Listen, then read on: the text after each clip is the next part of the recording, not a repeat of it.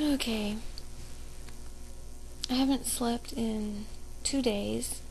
I'm like overtired. I can't sleep. And yet I need it so bad.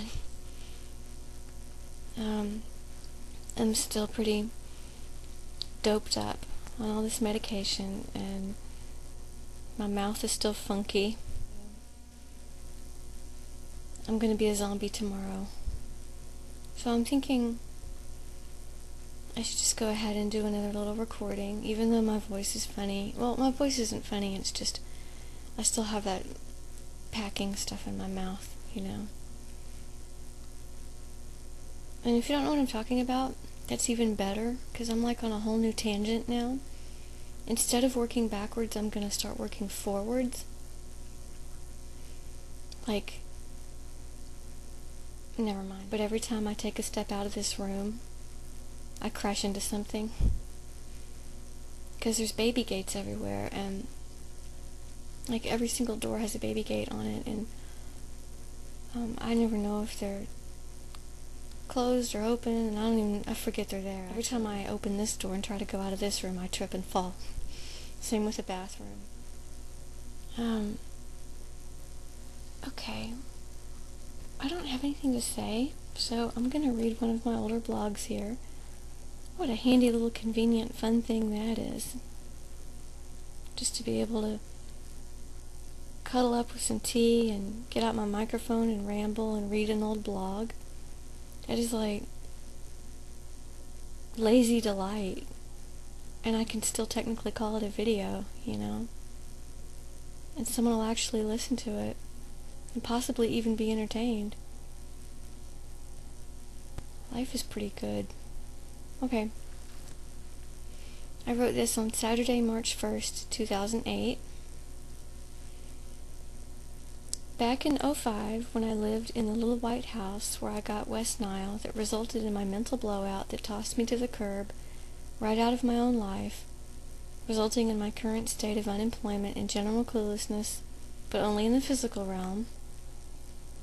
And there's a little picture of a little white house with a mosquito over it. I had all of my old journals safely hidden away in a fireproof document box that I had stolen from my dad a long time ago. Actually, I didn't steal it from him. He had given it to me when I was taking some college design classes. But he took it back. So I took it back years later. But really, he had already given it to me, so I didn't steal it. All my notes and ramblings and ripped-up journals were inside, and I planned on never opening the box ever again. In fact, when I moved to the little white house where infected mosquitoes dwelt, I locked said box and threw away the key. And then there's a picture of the box. Well, it's not the actual box. I googled it and got the picture. And buried it in my backyard among the row of junipers that I planted, pretty little bushy evergreens that I hoped would grow fast to hide my yard and cover up the hideous view that tormented me.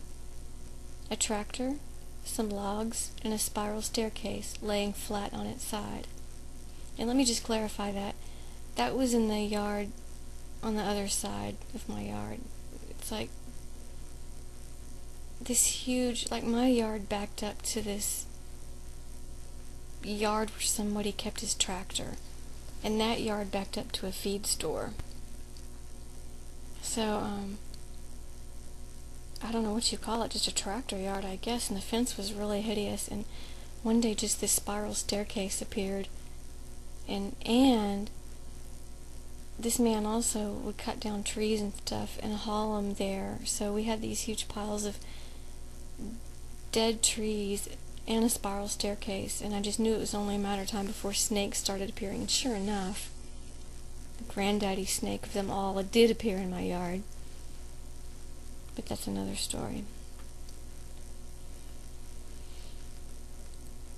This is going to sound terrible. I don't care. I'm going to go on a whole new tangent with this. I'm going to see how bad I can really be. Okay. I was going to leave the box buried there in an effort to leave it all behind.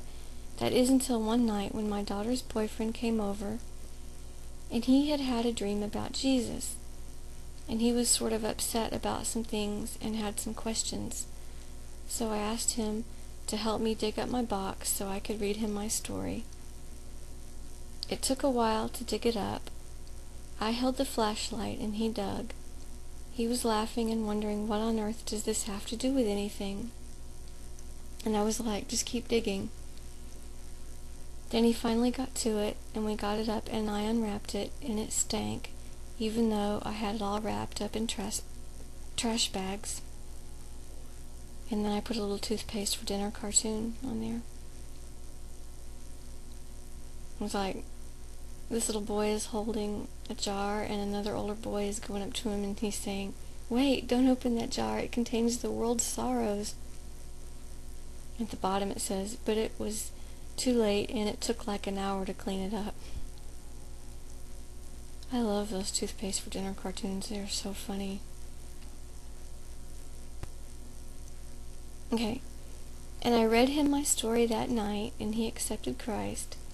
It was a really cool evening, and so this got me to thinking maybe I shouldn't have it buried.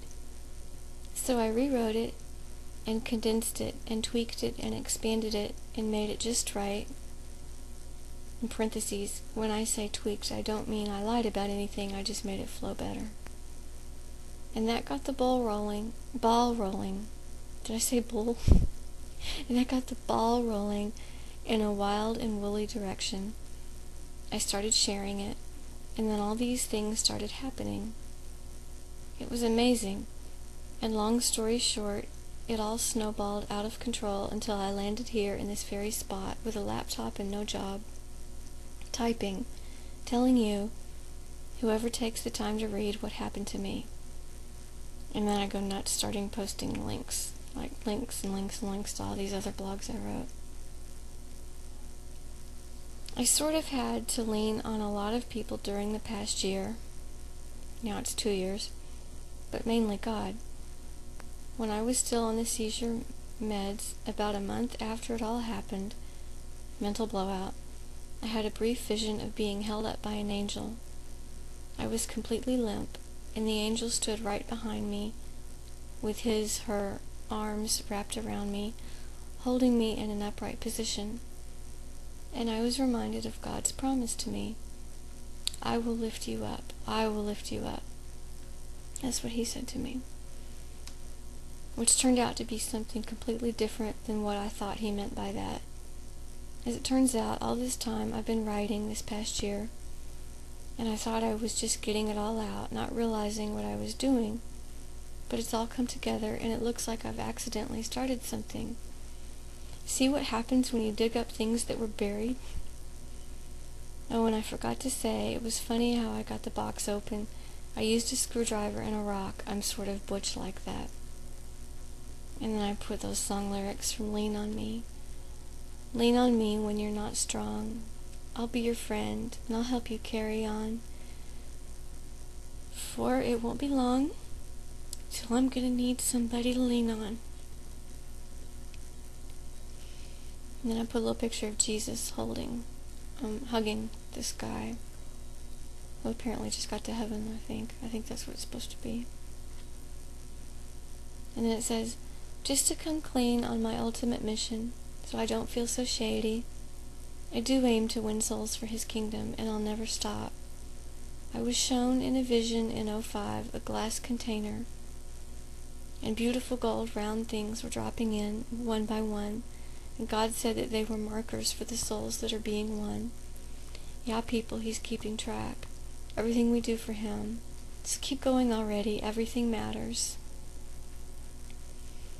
But then again, there's days when I wish something would just come along and wipe me out and take me on home, and that's all I know for now. Okay, I'm gonna stop it here and just play like I just made a video and post it probably.